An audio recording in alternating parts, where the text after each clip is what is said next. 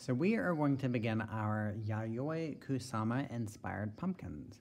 So we're doing this based on her installation. You guys saw all the love I have for the eternal pumpkins. So I've taken my paper, I've folded it in half because I'm actually going to make two, okay? So what you're going to do is you're going to draw one on this side, one on that side. And we're going to kind of make this next level. So we're going to make sure we make it look 3D. We're not just drawing a round thing with a stem sticking out of the top. So what I'm going to do is near the middle, I'm going to draw a very organic looking shape, just sort of lumpy and round.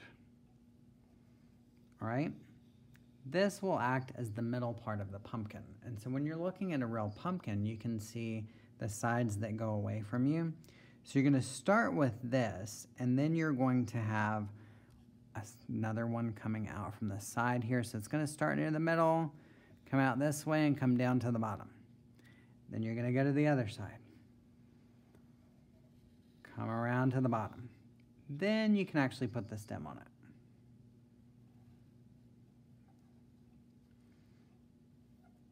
Maybe put some lines on there.